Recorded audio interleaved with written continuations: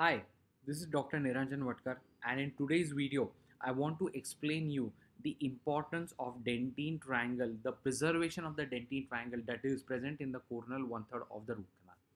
Now, as a dentist, we always try to give our best to the patients. We are eliminating all the bacteria and the necrotic debris, etc., from the root canal. We are enlarging and shaping the root canal to a specific taper, and on top of that, we are giving a 360-degree circumferential crown. And initially, the patient's pain factor is taken controlled of, but eventually after few months later the patient comes back to us, reporting of some kind of pain, and then eventually few months later we see a vertical fracture with our own root canal treated teeth. So in earlier days I used to wonder that exactly why is this happening. Now, whenever we start the initial negotiation of the root canal, it has been taught to us that this dentine triangle, which is there, which is commonly present in the coronal one third of the root canal, is nothing but a deposition of dentine.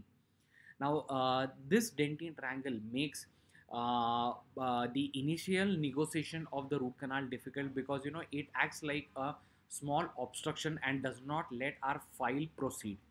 So it has been taught in our textbooks and different articles that we need to do brushing action with our files, and we need to remove this dentine triangle so that we have easy passage of our file.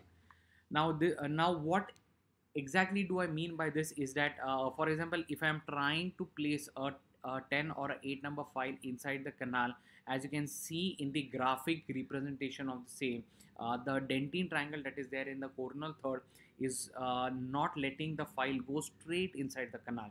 So the stopper of this file of the mesial canal is resting on the distal cusp. So traditionally and conventionally, it has been said that we need to remove this dentine triangle to make a smooth passage or to make a smooth glide path of the file till the apical third. Now, to perform this task, many options have been advised. Like, commonly they have been termed as orifice openers. Conventionally, gates and pizzos were used, but now we have moved on to the nickel titanium system, and each and every company makes their own orifice opener apart from the shapers or the finishers, which are there in the particular system. But here I would like to say that there is always a word of caution with it. Okay, so what do I want to say here is that too much removal of this dentine triangle is very dangerous. Why do I say so? Take a look at this image which is there in the front of your screen. Now, the image on the left hand side is a simple class 1 cavity, and the image on the right hand side is a access preparation has been done for initiating a root canal treatment. Now, both these images are from a metallurgical test which is called as a finite element analysis.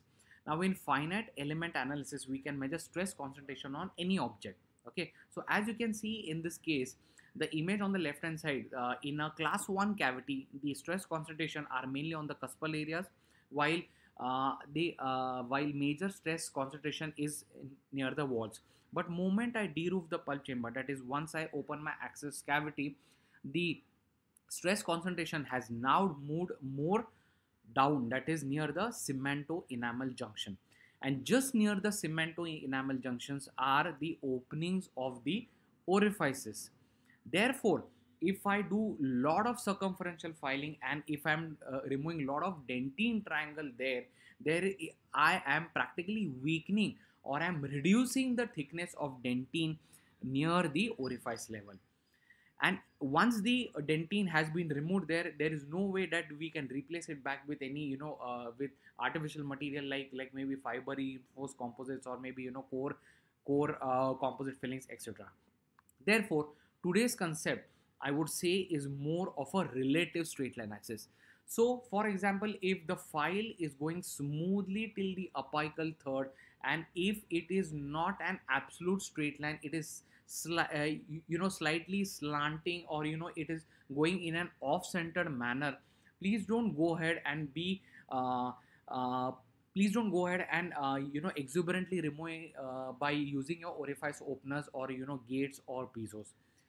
So this removal of dentin triangle has no way to do anything with the success of endodontic treatment. So as you can see the case in front of you, the dentin triangle that is there in the coronal third has been preserved, the endodontic treatment has been performed, the lesion has been healed, and the tooth is stable. So friends, this brings us to the end of this video, and I hope that you remain conservative with your endodontic treatment. Thank you friends, and see you again in the next video.